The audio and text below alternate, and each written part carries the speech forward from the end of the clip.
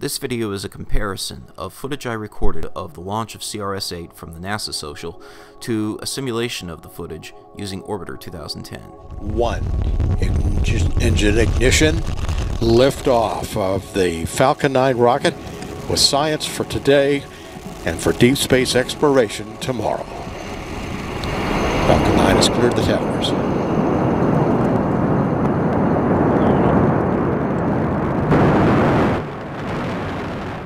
The footage will not perfectly correspond to the simulation for a couple of reasons. For one thing, I did not record my GPS coordinates during the launch, and the NASA causeway I was viewing it from is rather long, so I had to approximate my location along that causeway. Secondly, the simulation is of course not using the actual proprietary software which is running on the Falcon 9 rocket. The guidance used in the simulation is an approximation of the rocket's trajectory, including an autopilot for entry, descent, and landing.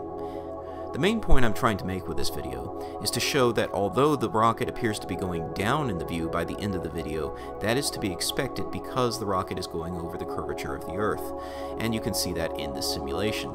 After showing a comparison of this footage, I will switch the camera position in the simulation to the rocket's second stage, and you will see it is proceeding on to orbit even though it appeared to be moving down in the view of the telescope.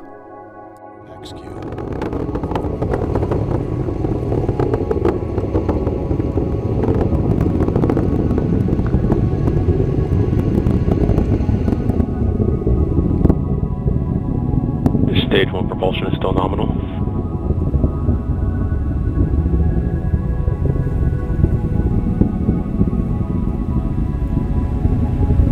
MVAC chill has begun.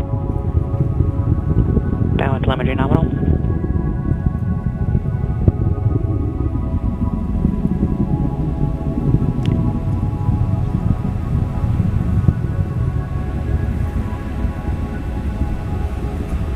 Launch plus 2 minutes.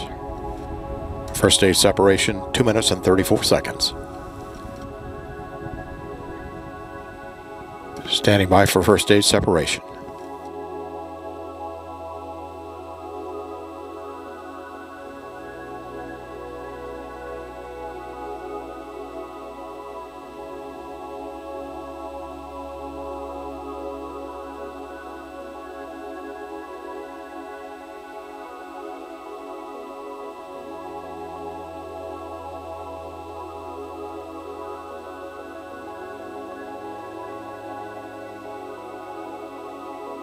Stage sep.